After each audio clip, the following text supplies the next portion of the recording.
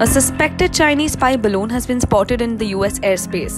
Now, as per officials, it was flying over sensitive sites to collect information. It was spotted in Montana, home to a nuclear missile launch facility. The Pentagon decided not to shoot it down, as it could cause harm to the people on the ground. Such surveillance balloons has been tracked in the past several years.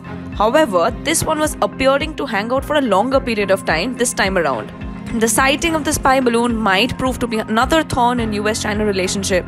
Balloons are one of the oldest forms of surveillance technology.